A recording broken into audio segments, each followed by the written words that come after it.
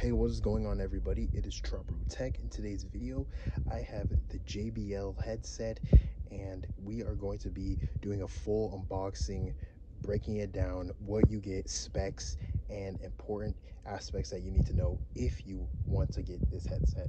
So without further ado, let's get into today's video. First things first, let's see what's in the box. The JBL Tune 66NC is equipped with a headset, a jack cable, and a manual. There's no case, but the exterior of the box looks pretty good.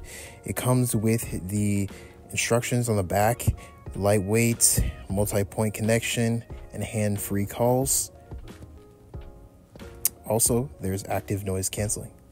This is what the side exterior view of the box looks like. It looks pretty nice. Now let's get into the box. All right, now in the box, we can see that there's a protective film layer for the headset.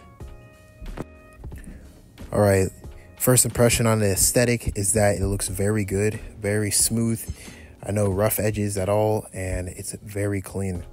Additionally, the box comes with other things like the user manual and a quick start guide. I have not actually have it pictured above, but it does come with a wireless dongle for capabilities like connecting to your computer. This is for charging. This is a charging USB-C. Now, hands-on, it has very good quality. It's a very good aesthetic to the eye especially, and it is very soft, plush, and it's very comfortable to hold, lightweight, and extremely durable. I also like how the color just matches as well. It's very smooth as well. It's on ear, not over ear, but I still find it very comfortable when I put it on. And it also comes with USB-C charging. I really do enjoy the battery life. It lasts a long time, like 36-40 hours. It's really long. It's way longer than, some AirPods that you would use all day. And plus, for literally 1/4 the price, I think it's a very good bargain. It's also extremely flexible. It folds in various patterns. It's really cool. And yeah, you can also put it in a package as well. And yeah, it's really compact and has adjustable headbands, and also has a mesh.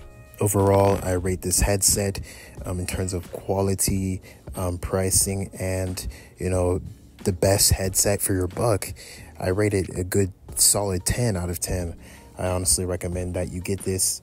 And also, it does have adjustable buttons, active noise cancellation buttons, power on and off, and yeah, it's where the USB-C port is located. And it does have that filter there, so you could have noise isolation. And personally, it works very well. I would say around the noise cancellation of AirPod Pros, but not as strong. Anyways, guys, I hope you guys enjoyed that video of me reviewing the JBL headset, a full holistic review. And if you guys would like to see any more, please don't hesitate to leave a comment and subscribe. And I'll see you guys in the next video. Peace.